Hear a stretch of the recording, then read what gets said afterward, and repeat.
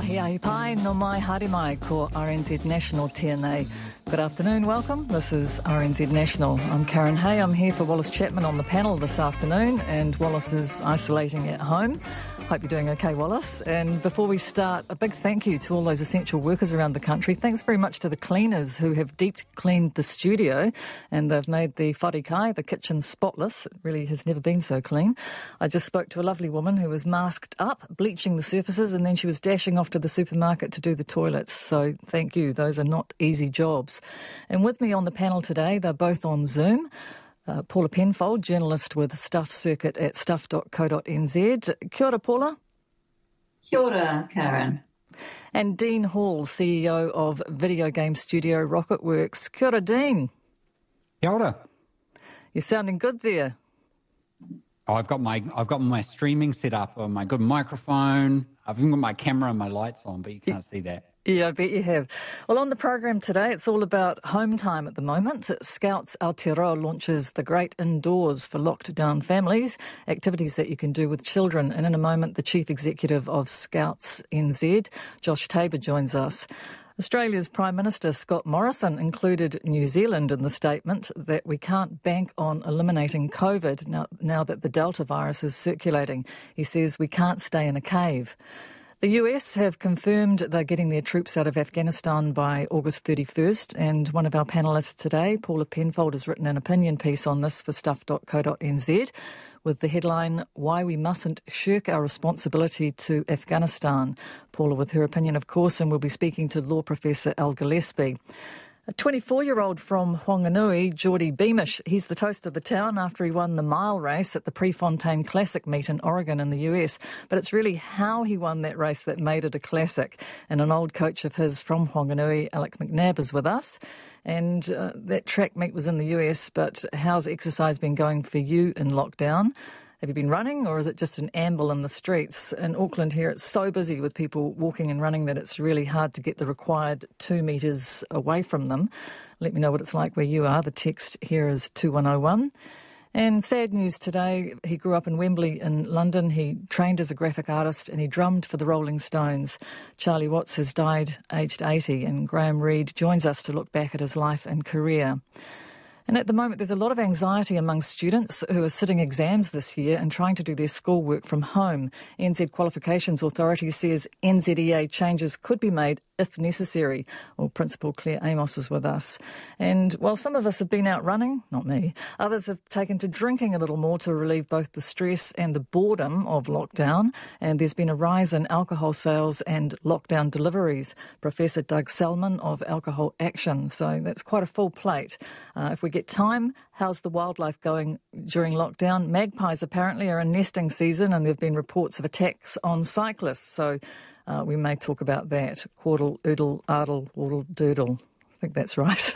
You can text us on 2101 and you can email if you like, the panel at rnz.co.nz. It's 9 minutes to 4 and I'm with Paula Penfold and Dean Hall on Zoom. Paula, we're going to talk to the CEO of Scouts NZ. Were you ever a brownie or a Girl Guide? I was. Gosh, it's quite a while ago now. I don't think I ever became a Girl Guide. I was a brownie for a while, and I think it was called Tweenies before then. I was not very good at it, I have to say. I didn't have many of those badges. No, what about you, Dean? Cubs or Scouts? I was actually in the Air Training Corps. I ended up being the warrant officer of the number 26 Oamaru Squadron. So if there's any people out there from Oamaru who are in the ATC, that's where I was. Loved it. The Warren Squadron leader. Again? Is that what you said? What did you say you were? No, a warrant officer. It's warrant a officer. Rank. Yeah, so the Air Training Corps was it was like Scouts, but it was maybe a little bit more structured, which, to be honest, was exactly what I needed when I was a teenager. Probably still need it a bit now, actually. Well, as you both may know, the Scouts motto is be prepared, and Scouts Aotearoa have lived up to that. They've shared with the nation their top 12 ideas for parents who are looking for something to do with young people at home. The Great Indoors, which doesn't necessarily confine you to indoors, everything from finding interesting things to take photos of when you're going out for a walk to waving through a window, which I'm sure isn't as simple as that, or maybe it is. The Chief Executive of Scouts NZ, Joshua Tabor, is on the line. Kia ora, Josh. Kia ora, Karen. How are you? Very well. How are you doing? Good. Having a good lockdown so far, and the team's been busy preparing a bunch of ideas for parents across Aotearoa, New Zealand. It's a very helpful initiative. Are they tried and true activities? Yeah, they are. It's based on a lot of content that we've mastered over the last 113 years, and in particular, content that we provided parents, some during the 6-week lockdown last year. So it's been very successful, and there are a range of skill levels from 5-year-olds to 26-year-olds, so something for everyone in there. So looking out a window, what does that incorporate? Well, it's more a window display and giving kids and parents an opportunity to think through what they might put in the window and what they might share with the community. So each of these are designed to try and engage parents and young people and give parents some depth of activity to do when the kids are tired of the Zoom or they want something physically or active to do and they can do around their house. So the most popular so far has been nature art. And followed by a 3-way tie for the window display, taking things apart, how do things work, and building a boat. Building a boat out of whatever you've got at home. Exactly. Rummage that recycling bin and see what you can find and put a boat together and then cell test it at either the local community park with social distancing or in your bathtub if you have one or in a pool in the back. So how do you know they've been popular? Are you getting feedback? Yeah, we're tracking how many have been downloaded, and we're looking for feedback from parents. We're also offering parents 24 additional activities over the one per day over the next 24 days. We're using the feedback from what's of interest to parents, and we'll be building out those 24 ideas and sending them to parents one a day for the next 24 days. All they have to do is sign up for the email, and we'll make those free to them. So in total, there are about 36 free activities for parents across Aotearoa if they want them. Okay, so how do they sign up? Where do they go? It's really simple. They just need to go to scouts.nz/the-great-indoors-. We didn't have time to shorten the URL, but that's I'm sure you can throw it up on the webpage, and that's all they have to do. There are 12 of them free, and if they sign up, they get an additional 24 activities over the next 24 days. Have you done them all? I've done a lot of them as a scout leader. I still volunteer. And it's been amazing as we've been introducing a new program and curriculum to help young people build their leadership skills, watching them bring ideas into the fold. So some of these are things that young people just love to do, but they don't necessarily get a chance to do. One of them on there is MasterChef, and giving them a chance to practice their cooking skills at young age is just something they love. Brilliant. Well, thank you very much, Josh. You're welcome. It's been a pleasure. That's the CEO of Scouts Aotearoa, Josh Tabor, and that's scouts.nz/the-great-indoors. And if you want to look at those ideas, it's now 4 minutes to 4, and I've been thinking. My guests this afternoon, journalist Paula Penfold and Dean Hall, who's the CEO from gaming studio Rocketworks. Paula, should we start with you? What's been on your mind?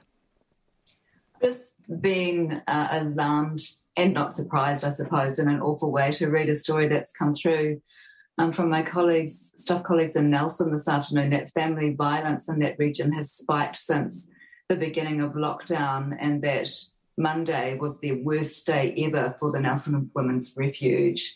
And, you know, it's a really stressful time, obviously, for everybody, but there are those for whom it's more stressful than others, those who are undergoing really intense financial pressures. And when you put that all on top of drinking, which we'll talk about later, to excess, and the kinds of tensions that exist having to live under, a roof altogether, the numbers are horrific. And the police are saying that they're seeing a spike in contacts too. I guess the message is, though, from both of them that, even under lockdown rules, of course you should get out if you're in danger. But it is really quite distressing to see that there are refugees around the country talking about their worst days ever. Yes, and there was very little preparation for people mentally to get prepared for this either, even though, we were sort of warmed up to the concept. It came very quickly, didn't it? Yeah, that's exactly right, and with no opportunity for people to prepare. And I suppose, it's maybe the first ones where there was something of a novelty value, but this one does feel a bit different to many people, doesn't it? And so it seems as though the pressures are being felt in a way that's too much for some families to cope with, and they're breaking. So, yeah, those figures are looking quite alarming already, and we're only a week into it. And more to come. And Dean, what about you? What have you been thinking? So mine's a little bit of a cheat because I had mentioned it sort of previously in the panel, but I don't think it was during, and I've been thinking. I really think that it's time for the government to announce a special service medal for COVID support. I'm pretty sure someone's probably looking into it. I certainly hope so. So my challenge to any MPs or policy people listening, draft it up and get it out there.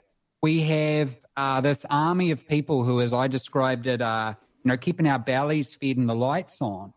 And I really think, I know it's just a token gesture, but recognition can take many forms. It's not just paying people properly, which is obviously very important, and resourcing people and listening to them. But I think there is an importance to, even if it's symbolic, public acknowledgement of the work people do. And it would be a little bit difficult to figure out who would qualify for it. But, I really think those essential workers, I was at New World today, and just seeing how hard the staff there were working, getting supplies in, it really felt like, it actually made me feel a bit better, actually, because I've been struggling a bit. And just seeing how hard all these people were working to make sure people were fed. I didn't see, there was no one slacking off. Everybody was very serious. And I think that a good token gesture would be a special service medal for COVID. We've done it for things like Antarctic support and things like that. Let's get out there, as a country and do that. There's a few petitions around about it, but, that's my challenge to any government people listening. Go do that. We'll be back with the panel after the news at 4, which is coming up in a moment. Acast powers some of the world's best podcasts. Here's a show we recommend. The Unmistakable Creative gives you timeless practical wisdom for living a meaningful life. Listen to deep, meaningful conversations with creatives, misfits, rebels, and changemakers. At their core, people don't believe that they're good enough. So they get into this whole fake it till you make it paradigm in order to gain the credibility that is going to lead to the attention that's going to lead to their success. Subscribe to The Unmistakable Creative wherever you get your podcasts. Acast recommends.